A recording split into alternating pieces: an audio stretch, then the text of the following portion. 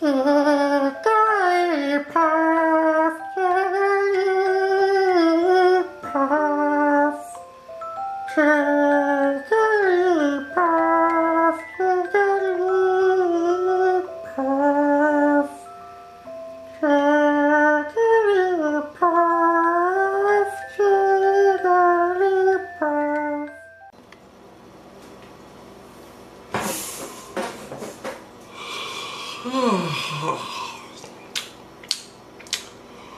Oh, I'm so sleepy.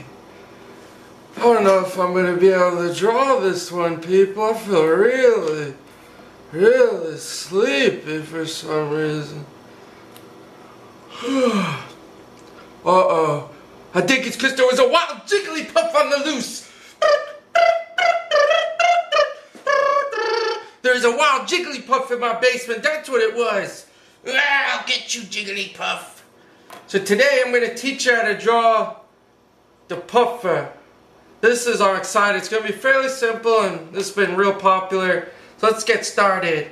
I'm just going to use a 4H, a hard lead, and really it's basically a simple circle shape, much like Kirby and stuff, but you probably won't. You should be able to see this when I'm going to darken in, but I'm using a hard lead just because I like the feel of it, and I'm just doing, it's kind of a circle, but you don't want to make it perfect. The circle should be kind of a little fatter on the sides, but I'll sketch that in. And basically, once you get that, then just come in with the pencil, and you can see I'm making smooth stroke lines on the thing. And when you get towards the top, don't close the circle in all the way because you have like the little hair poof thing. Like that. I like that. Oh my gosh, I really am yawning now. That's weird. Holy crap, that's weird. It must be messing with my mind. Then the little ear. The ear's not really pointed. I've seen different ways. It is kind of pointed, but it's not, if that makes sense. So you don't want to make it extreme sharp, but look how the line there just kind of meets for the ear shape. And like I said, you don't want to completely fill in the circle. And then do the same on this side. It doesn't have to be exactly symmetrical. But another little, see how I'm just making the point? It's like pointed, but it kind of curves into it. The two little lines. Then this arm, and what I'm going to do, I'm going to make one arm in the air. She's looking straight up. And just to make one of the arms in the air, it's a little below halfway of the body. And just draw this little tiny arm in a kind of circular shape. And she's just waving at us. And really important that the arm, I'm going to make the arm a little wider here. Very important that it's wider than the tip of it. Like you can see how this right here gets smaller. So make sure as it gets back in the body it's wider than that. And I'm not going to lie, I get very nervous doing these simpler drawings because it's like, you know, every little thing matters, every little line. So just finish, complete the circle shape. And you can notice how I'm leaving, I usually will leave a space. Like wherever I know something's going to go, I won't sketch, I'd lightly sketch it, but I won't go over it too much. Then for the other arm, you could just make it laying down here.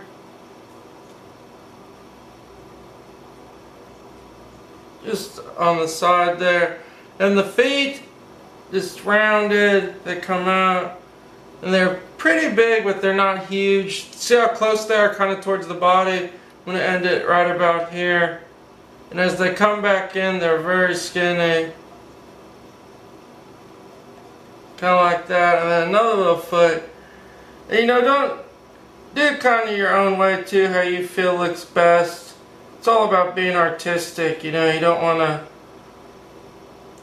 it's all about how you feel it looks better, getting the lines.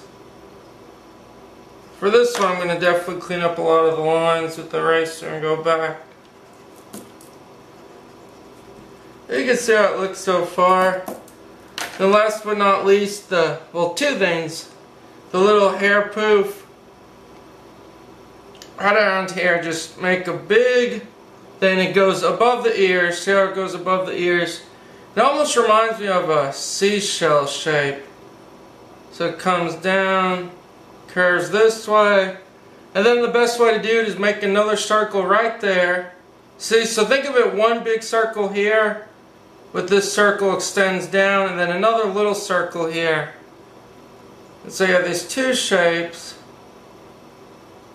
like that, and another one. Then just go darken in. Look how big it is. It's you kind of have to note it's pretty big. It's not like as big as the body, but it is fairly big in size. And of course those sweet adorable little eyes. Let's get the ear. So for this ear, just shape, and we'll shade all that in black. And this side, notice how the ears, I'll make a little wider on the top.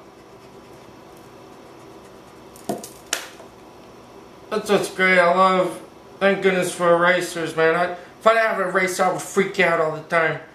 So I'd be freaking out. So there's those little ears. Then for the eyes, two big circles. So I'm going to use the light lead again. You could do one here, and they kind of in the center, or just sketch it out till you feel you got a good circle shape. Don't go crazy. And another one here. And like I said, this is kind of my own style. You know, I do things with kind of an edginess to them. I sometimes exaggerate shapes, or, you know, I just like to do different things. You know, it's still the character, but that's kind of how it is. And I guess I'll just put a little smile. Kind of think if I want a little smile big. Let's just put a little line for the smile here. Actually, let's make it open. Wide, pretty wide, but not too wide. There we go. And put the tongue. So for the eyes, I just gotta check something. Oh good, we're good on time. For the eyes, the best way to do it is start with that first circle we did. And look, oh man, oh, this might be a perfect circle. Come on baby, come on baby. Go, I messed up again. There's one. Gosh, I'm telling you, man. I know I said it before in my other videos, would warm up before, because I'm just having trouble getting these lines to look good. The two eyes, and then basically now that you got those two circles, within those circles you have another circle, and look, notice how it's not completely it's pretty big, but you still have the other circle around it, and another little circle. And this is awesome. My friend Eric, he uses Jigglypuff and Smash. Who? Oh, please let me know in the comments. Please let me know if you play Smash Brothers. Specifically if you play Melee. Oh my gosh, if you play Melee, I love that game. I love it. We play it like crazy. I just didn't realize how good it was competitively and everything. And then you can make a little eye. We'll put it in this side. We'll put on this side the little, kind of the contrast with this little thing. So basically you got the eye shapes, two big eyes. And then you just finish up, we'll shade it. Best way to shade the eye, start with the top really black. Like this. And then lightly make the bottom lighter. Then we'll blend it. Same thing with this.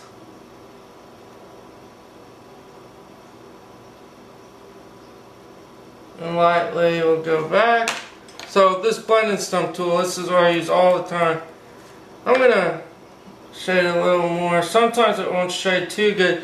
Actually, it's better to use a soft, very soft lead for blending.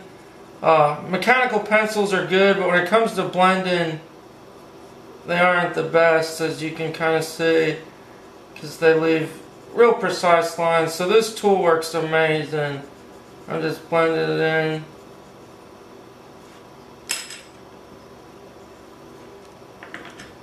And just come back, make any lines darker.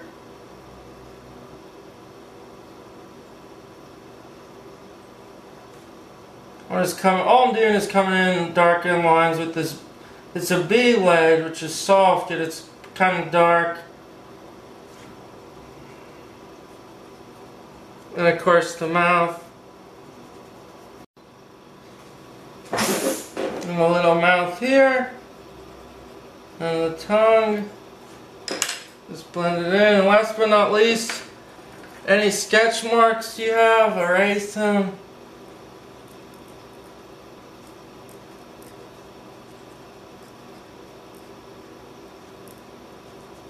So just any marks around the circle. I'm going to stick with this bee and just make a little more lines.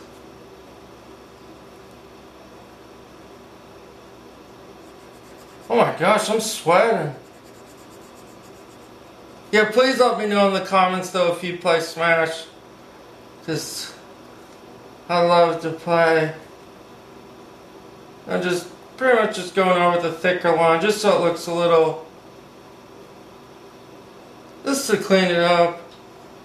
And like I said before, you know, it's all about being artistic when you're drawing. You don't want to replicate things so it looks exactly like someone else. I mean, in other words, that's why, like I said, with this drawing, I stuck with exactly what Jigglypuff looks like, yet I kind of made, you know, the body a little different, a little more edginess. Very, very subtle, but you can see it's a little elongated, like up and down, and the hairstyle might look a little different. But that's what's fun about drawing. That's why I love to draw, because you have that freedom to really design different things. Then the little curl, and then no, just go back, shade it in, and you have your own Jigglypuff drawing, everyone. And I'm gonna just shade in this side. Pretend the light source is coming from here, so it's going down. So if light's hitting this way, all this is going to be, that'll be light, this in here will be dark.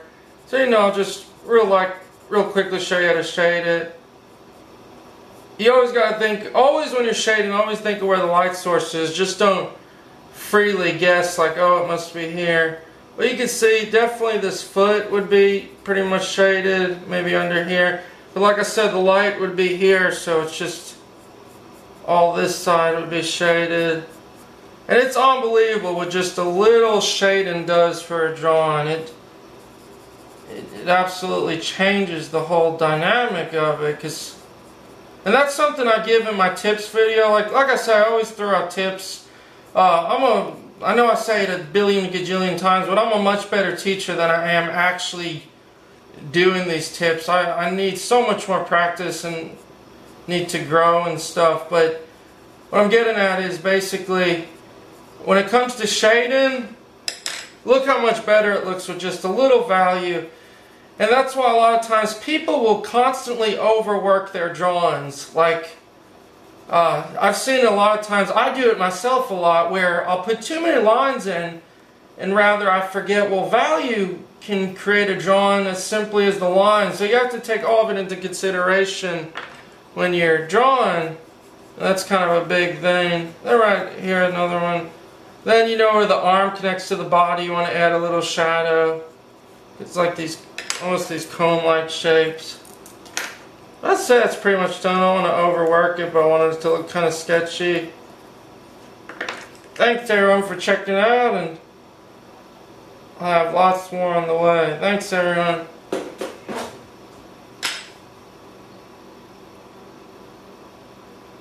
Oh yeah, it's a bonus. If you're still watching, you get to see a bonus part. I'll make the little 2 notes.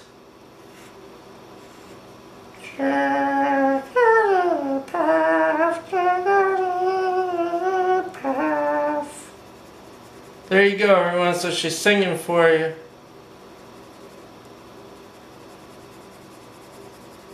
There you go. Thanks everyone. See you later.